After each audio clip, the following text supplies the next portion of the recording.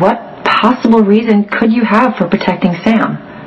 She stood by and watched while your baby was kidnapped. Jake would probably still be missing if I hadn't heard him crying when I spoke with Maureen on the phone. I understand. And I owe you for your help with Jake. But that doesn't mean that I have to help you destroy Sam. I want you to leave Sam alone. There's been enough damage. That's a generous attitude, considering the pain and fear she's inflicted on you and Elizabeth. It's over, Amelia. Jake is safe at home. Yeah, Elizabeth believes that, but you don't. You're a realist, and you know as well as I do that anything could have happened to Jake.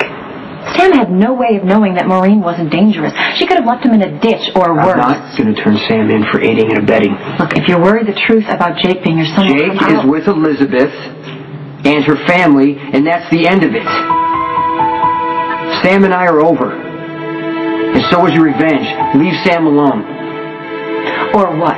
You aren't in a position to threaten me. Try me.